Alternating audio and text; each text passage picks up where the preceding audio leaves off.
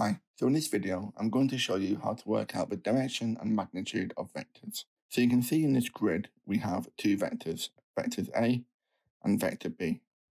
And for each vector, we're going to work out its magnitude.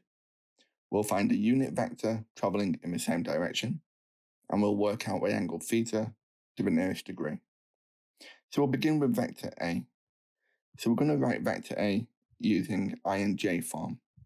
So you can see we go 2 in the I direction, so this will be 2I, and then 3 in the J direction, so 2I plus 3J. We could also write this in column vector form as 2 and 3. So to work out its magnitude, we need to imagine this as a right-angled triangle, when this would be the hypotenuse, and this length would be the 2I, or just 2. And this length would be the 3. So now we can use Pythagoras' theorem to work out the magnitude of this vector, which would be the length of the hypotenuse. So the magnitude of vector A, we write the magnitude in vertical brackets like this, will be the square root of 2 squared plus 3 squared, which is the square root of 4 plus 9, so root 13. So this is our magnitude of a vector. So now we're going to work out a unit vector traveling in the same direction. So what this means is it travels in the same direction, so it is parallel, but now we're traveling one unit. So we write this as VA with a hat on top. And this will be 2I divided by the magnitude of vector A. So we have 2I plus 3J over the square root of 13. But now we have an irrational denominator, so we need to rationalize this. And we can do this by multiplying the numerator and denominator by root 13. So because we're multiplying it by 1, we're not changing this vector. So we can work out our numerator. So we have root 13, lots of 2I plus 3J. And for our denominator, the square roots will cancel, so we have over 13. And this is our unit vector. Okay, so finally, for part C, the angle theta to the nearest degree. Well, again, we're going to use a right-angled triangle. We can use this one here, and this is the angle theta. So because we have the opposite, which is the 3, and the adjacent, which is the 2, we can use the tan of the angle theta is the opposite divided by the adjacent. So we take the arctan of both sides. And these will cancel. So theta will be the arctan of 3 over 2. And this will give us approximately 57 degrees. Okay? So do you want to try and work out the magnitude, unit vector, and the angle theta for vector B? You can pause the video, and when you come back, we'll go through the work solution. Okay, so welcome back if you had to go. So the magnitude of vector B, well, we'll write it in I and J form.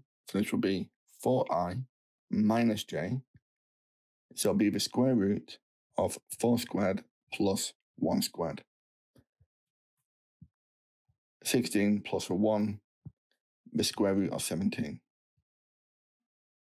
So the unit vector will be 4I minus J over the magnitude of the vector, so root 17. But now we need to rationalize this denominator. So we'll multiply both by root 17. And this will become root 17, lots of 4I minus J, over the square root here will cancel with this one. So just over 17. And this is our unit vector. Okay, so the angle theta, well, I'm going to draw the right angle triangle. So we have 4 in the I minus 1 in the j, and this is theta. So we're going to use tan, which is the opposite, divided by the adjacent. So theta will be the arctan of 1/4, which is 14 degrees approximately. Okay, let's try the next question. So for example 2, we've been given two vectors, vector A, so 3i plus 2j, and vector B, I minus 2j. And we've been asked to work out the exact value of a magnitude of 2a plus b. So we'll begin by working out 2a plus b using column vector form. So we have two lots of 3 and 2. So 3 in the I direction, 2 in the j direction, plus b, which is 1 and minus 2. Two lots of 3 is 6, and two lots of 2 is 4. So 6 and 4, plus 1 and minus 2. The 6 add the 1 in the I direction is 7, and 4 take away 2 in the j direction is 2. So the right angle triangle, we're going 7 in the I, 2 in the j, so our hypotenuse for magnitude will be the square root of 7 squared plus 2 squared, which is 49 plus 4, so the square root of 53. Okay, and finally for question 3, we've been given that the magnitude of a vector 4i minus kj is 2 root 13, and we've been asked to work out the exact value of k. So this is kind of like the problem in reverse, but we're going to begin by drawing a triangle using this vector. So we have 4i, and because we've got a minus k, we're going down by k,